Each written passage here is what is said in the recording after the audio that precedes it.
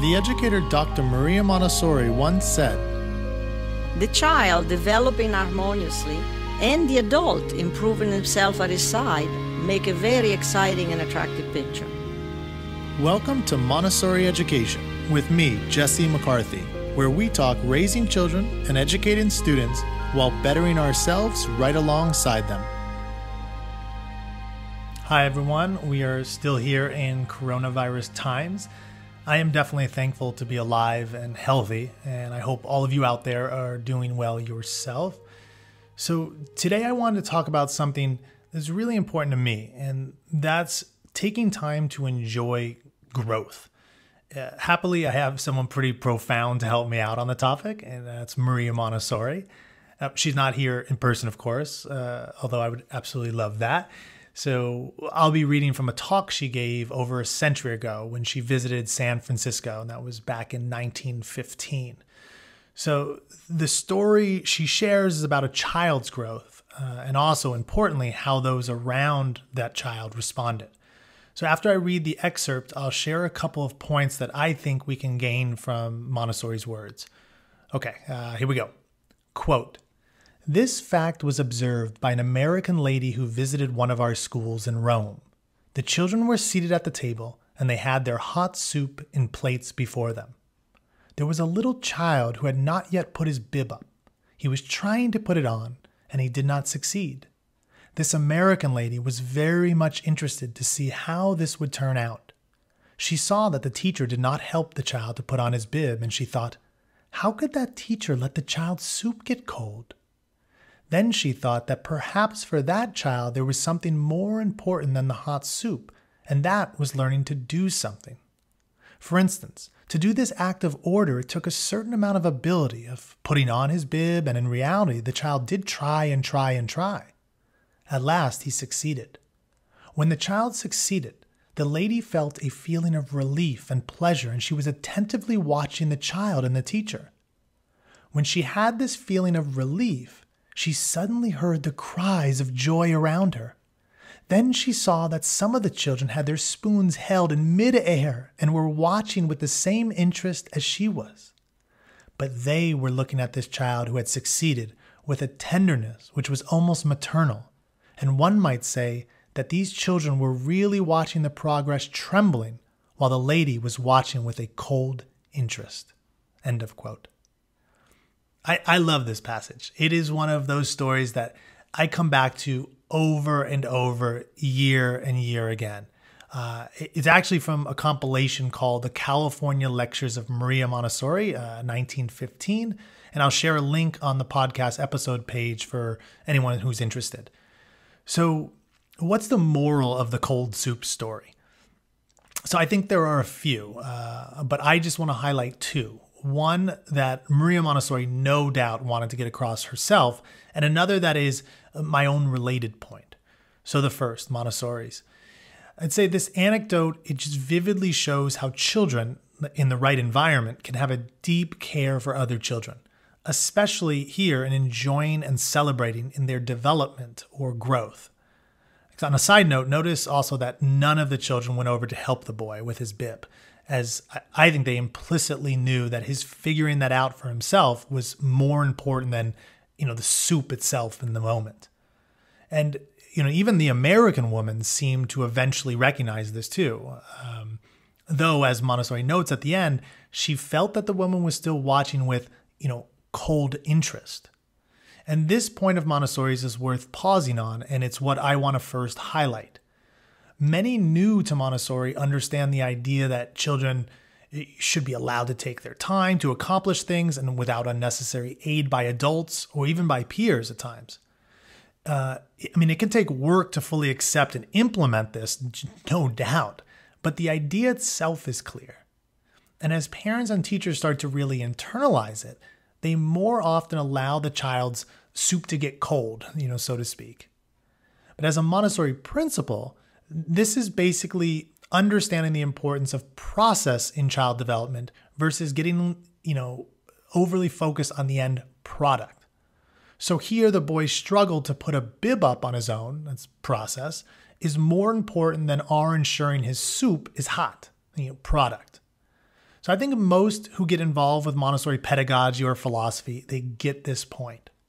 But what I think sometimes we miss, or at the least we don't emphasize enough, and what Maria Montessori is highlighting here, is that we as adults can fail to experience the deep love of the child's growth itself.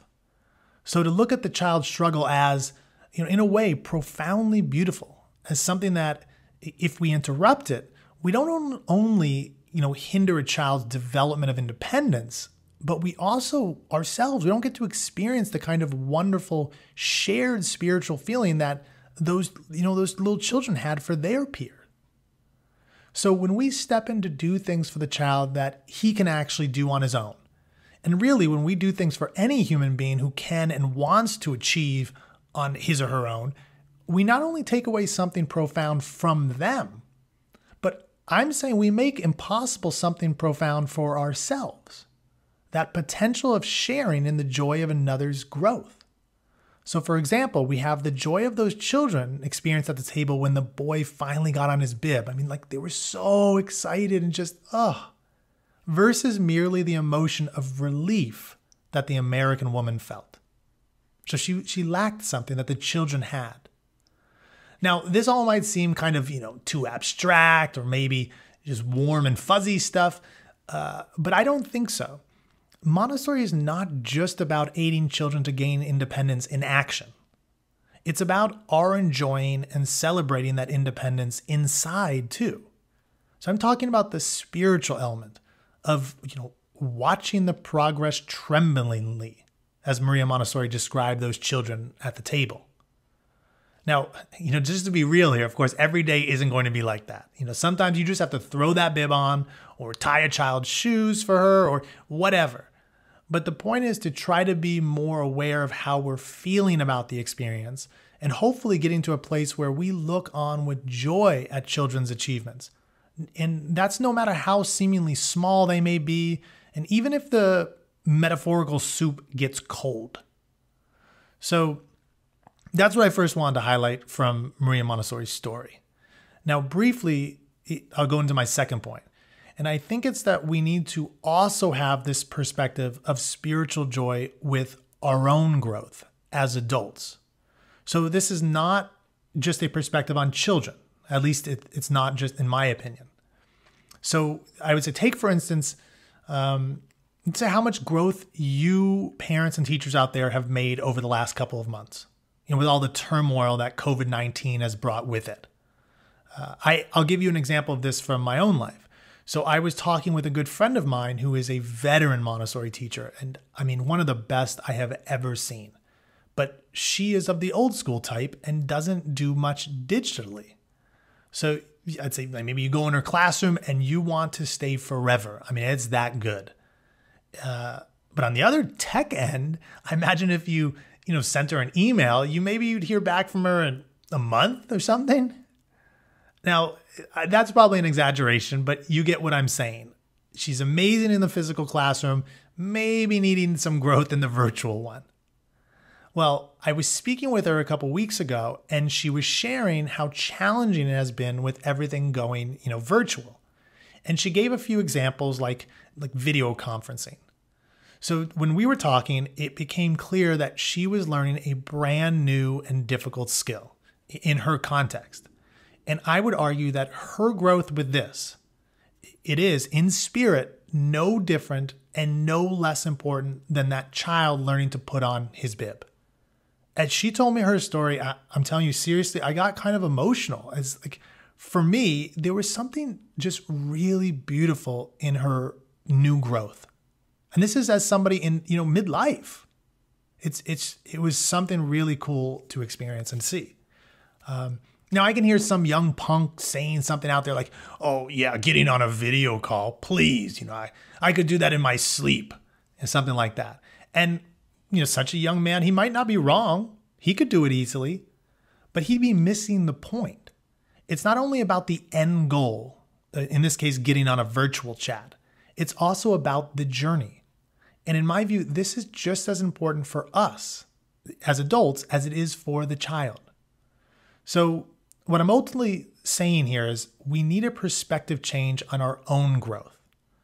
We who understand Montessori a bit would never say that the child who wound up with cold soup, he failed. Ironically enough, I bet that cold soup was the best tasting soup he'd ever had in his life. But in the same way, maybe getting on your first video call ever, but doing it, 5 minutes late or something, isn't actually a bad thing. It's meaningful growth. And if you share your struggle with your peers, like if you tell them about the hour spent before trying to figure things out, maybe your, quote, failure to sign in on exact time transforms into a call of celebration of your achievement. It's like similar to those children together at the table. So it's a change of viewpoint I'm talking about. Now, there are most definitely differences between children and adults, of course, huge differences. But ultimately, for all of us, there is no end goal in life. Like life itself, the journey is what it is all about. And if we are growing as individuals, and I mean really growing, like pushing ourselves to improve, then that work itself should be celebrated in a very deep way. Even if on a few days here and there, the soup gets cold. All right, that is it for my talking on that wonderful story by Maria Montessori. Hopefully it didn't feel like me lecturing or something. I just felt it was important to say, and I wanted to share with all of you out there. So a few wrapping up notes before we go. One is, because everyone's been stuck in the house lately, I put together something special. At least special for me, and I've been getting some feedback from both children and parents, and they find it pretty special too. But I started a virtual read aloud of a children's version of the ancient and exciting adventure, The Iliad by Homer. So I'm reading it in a way that both young and old alike can enjoy, though I'd say children should probably be at least age 6. So if you want to join in or check it out, I'll be adding a link to the podcast episode page. And then on another note, for those of you who listen to this show regularly, I'm going to go back to my normal non-coronavirus podcast schedule. So a new episode every 2 weeks. This means the next one will be on Tuesday, May 19th, and then, every 2 weeks after that.